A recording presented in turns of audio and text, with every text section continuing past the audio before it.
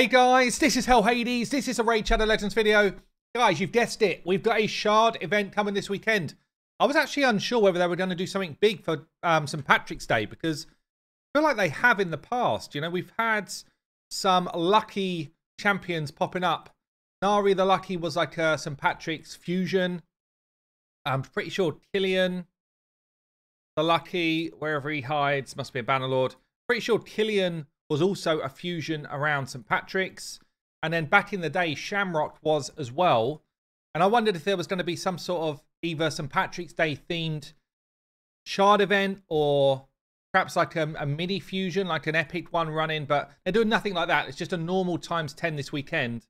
Albeit there is, in the news today, something dropping tomorrow. So Path of the Clover event.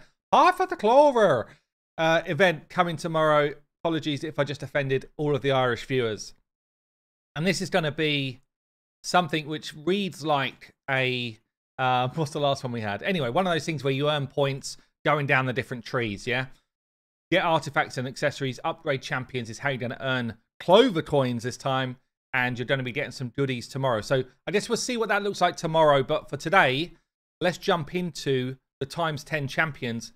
Now, some people are probably still doing the Fusion, Supreme Elhain. My free-to-play dropped right off after pretty much day one because I just could not get enough champion chase points going.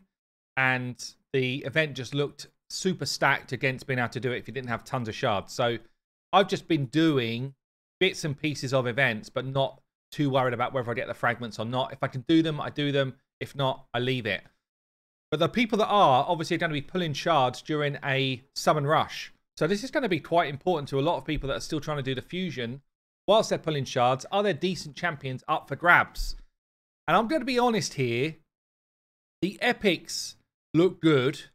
The legendaries, I don't know. It's hard to say they look bad, but they definitely don't look as god tier as we've seen probably over the last, maybe even as much as 6 months. Like, it feels like every one is a massive one, whereas this one, they just feel like a couple of good ones and a couple of weaker ones to me.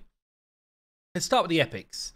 The first epic is a pretty god tier epic, Seeker, used in a lot of the best clan boss teams in the game, used in great arena defense teams, generally cool for keeping your team moving. It's got this turn meter fill on his A2 and an extra turn. So although it's booked to 3 turns, it's as if it's booked to 2 turns because of the extra turn. This means he cycles through this turn meter fill really quick. The reason why he's so good in arena defense is because of this passive. When he gets hit, he spreads increased defense. As long as it's a crit, he spreads increased defense across his team before they're hit, as long as he's further up the turn order than the rest of the team. So this is actually a really cool passive. He's got a provoke on his A1, defense in arena on his aura as well. So yeah, Seeker, great start, honestly. Really good champion. Next one up, we've got another very good champion. So Mist Rider Daithi, really good. So he's got an AoE decreased defense. This is on a 4 turn, but again, he gets an extra turn. I just realized that's the theme of these champions. So they're all going to be good for like cycling abilities. Gets an extra turn if he places it on all enemies. So if you weak hits, then you don't get that extra turn. But if you know what you're up against, then this is quick as well. Like, it's basically a 3-turn cooldown on a drop defense, which is nice. He's also got a bit of a chance to get extra turn on his A1, plus a chance to remove a buff. And then he's got an extra turn on his A3 as well. And he's self-buffing increase accuracy and attack. So he basically self-buffs another turn. AoE drop defense, another turn. A1, maybe another turn. And then, like, you're back into him again. Like, it's very cool for an epic to have this type of cycling. And, yeah, cool epic. Lots of fun stuff going on with him. We've then got one of the best epics in the game. Sacred Order of Bannerlords. I always get it wrong. We're going to go Sacred Order. Deacon. So, Deacon Armstrong, up there as one of the best general epics in the game. Like, he's a game changer as an epic. He does so many things. Leech and a double hit. AoE drop defense. Turn meter fill. Enemy turn meter drop whilst getting an extra turn. Again, cycling turns. Speed everywhere. He's pretty much god tier as an epic. Into the Void epic then. Best Void epic in the game. Best epic in the game. Best champion in the game for wave clear. She could definitely be up there for those titles. Like, She is the best champion in the game for clearing enemies. Without a doubt. All she needs is a ton of buffs on your team. She rips them all off and the wave says goodbye. You do need to get it back though. It's on a 4 turn, so you need someone who's going to help you get back to this. Or you need a team that's going to control the next wave until she gets back to it. She does have a chance to get that extra turn on her A1. And she brings you some AoE weaken and a crit rate boost on her A2. The A2 is a bit of a nothing skill really, but there's actually not that many champions in the game that place an AoE weaken. So certainly not from a void perspective. It actually can be used in other stuff, but generally she's the wave killer. So yeah, Seer, definitely a great epic to go for. Let's get on to the legendaries then. First one looks sweet. I love the aesthetic of this dude. Samson the Smasher. Got his mallet on the back. He's got his like fists ready to pummel.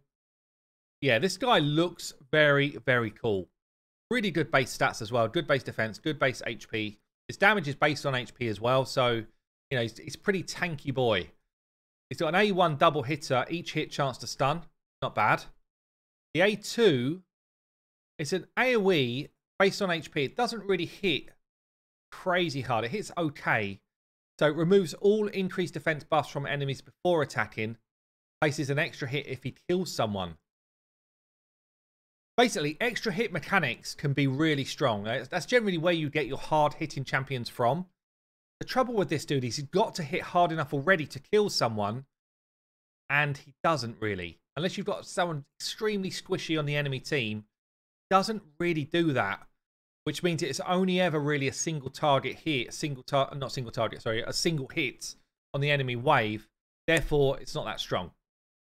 The A3 is where he gets his extra turn, so again, it's an increased accuracy buff plus increased crit damage. Then he goes again. So he does boost his own stats before he does this, but it's just still not strong enough. He's then got a passive here. So decreases the damage he receives from crits by 20%. Counter attacks when hit by a crit. And got a chance to stun. Quite nice. Has a 50% chance of counter attacking the attacker when hit with a strong, normal, or weak hit. So I guess it's a definite crit. So it's a definite counter if he crits. If not, it's a 50-50. Pretty cool. The only thing that lets him down, really, is that this extra hit is conditional, and he doesn't really hit the condition that often. Defense in all battles. He's not bad, but he's definitely not god tier. Next one's probably the best one on the list, I reckon. So, where is she? Shadowkin. So we've got Kyuku. Kyuku is a crazy, crazy legendary champion, like capable of doing some crazy stuff. First thing I'd say is in clan boss, absolutely obscene, and in arena defense, absolutely obscene. She's got a single target hit on her A1, will place 3 hits if the target's under 3 debuffs. And this, when she's placing the 3 hits, this is hitting like crazy hard, really hard. Each hit got a chance to place weaken as well. AoE on the A2, I really like the way they've done this skill. So, books to 100% chance of placing decreased attack. If someone else places decreased attack, not her, then it becomes 100% chance of placing a burn. So you're kind of able to dictate what's going on, which is very cool. Also got this. This is where the extra turn comes for her. Ally protect for your team. Block damage for her. So she's protecting your team whilst not taking any damage. Very, very like obscenely broken, honestly, if you get this working. And yeah, very cool. And then she's got a passive very similar to what I said with Seeker. So if she's hit with a crit, she heals your allies and then places decreased defense. So yeah, very cool ability. Defense in all battles. Cool legendary champion. I guess honestly, the next one is extremely good as well, in fairness. So Mashold, yeah, is extremely good. I'm not gonna lie. 2 of the legendaries top tier. So Mashold hits hard. One of the best buffs we've ever seen on a champion. Used to be in the dirt. Now he's a great legendary. So he's got an A1. Heals him by 30% of his damage. Will attack all enemies that are under leech. And he places leech on all enemies. So basically place a leech everywhere. Hit someone and he'll hit everybody else who's got leech. Cool thing about this is it doesn't count as an AoE hit. So they're all hit with a single target hit. The way you've got enemies like Hydra heads that get a load of damage reduction for AoE doesn't get reduced against this dude. In fact, Mashold's in some of the biggest hitting teams in the game for Hydra. He's also in some of the best clan boss teams as well, if you want to get going on a 2-for-1 speed tune, because he's able to put increased speed out, but also gets an extra turn. A bit like Seeker again, he's doubling through his turns really quick. So he gives you leech, he gives you increased speed, increased crit damage, and he's got this cannon of an A3, rips off any buffs that are on the enemy, smacks them for a one-shot. Really cool A3 as well. Attacking dungeons, it's an okay aura, not the best, but yeah, good champion. So the final one then. This is going to be the one, the Void Legendary, that everybody's looking for. If you just wanted one, who would it be?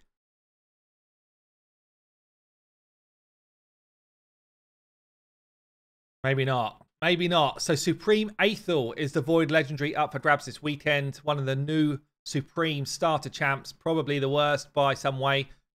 Look, she hits hard. She hits hard, but her kit's a bit wonky. So, yeah, if there's people under freeze, she's going to attack them with her A1. A bit like what Bashald's doing when there's leeches out there, but she's doing it with freezes out there. I think it's way worse. Firstly, if enemies are under freeze, they take less damage. Secondly, I don't think there's any champions in the game that put freeze out for 2 turns. So, you know, with leech, you can kind of keep it up the whole time. With freeze, you can't. She does decrease the enemy's attack. Does increase her own attack when she's doing this skill. But it's only going up by 3% at a time. This needs to be like 10% for it to really be active. It hits for a reasonable amount. She's then got an A2, which is an AoE. Ignores Strengthen, Ally Protect, Unkillable if they're under freeze. Then we'll place a freeze. So she doesn't kill them, she'll place a freeze. This hits hard. Yeah, it does hit hard. This is also a good ignore mechanic. But honestly, when people have got these sort of buffs up, generally, they've probably got block debuffs up as well. So the trouble is you need someone to freeze first, then she goes and does this. The only champions that I can really think that are going to do this well to partner her with, Yakal, if he gets to go first, if you're in a speed team. Yakal freezes everyone, Aethel smacks everyone. That's good. Maybe someone like Gergo, but then he's ripping off buffs. Is he ripping off the right buff so that the freeze gets placed? We don't know. Yeah, I don't know. It's close to being great, but it's not quite great. If they got Stone Skin, it's a straight. They're not taking it anyway. Like it just, for the current meta and the current kind of state of the game, it doesn't quite work. The A3, she gives herself some nice buffs and gets the extra turn. She does give herself a fat shield. Yeah, it's a really nice shield. So this is actually a really nice ability, the self-buffing. You've got this passive here as well. So books to 30% chance of placing a freeze on attackers for 1 turn when she's hit, when she's got that shield. That's quite a nice like inbuilt frost set. Goes up to 50% on all enemies for 1 turn when her shield is removed. Again, I actually really like that. It's a really good control ability. So if you're thinking hard Doom Tower waves, AoE freeze, another chance to freeze here as well. It almost feels like she's in between kits. Like maybe she should have had a tanky build and provoke to make use of this. I don't know. Anyway, it also felt like maybe they were trying to make her anti the new Fire Knight, but they didn't really understand the way the mechanics work for the new Fire Knight. I don't know. She just doesn't, apart from maybe Doom Tower hard waves, I don't really get where she goes. Attacking arena. So obviously they thought she was an arena champion. I'm not really seeing it.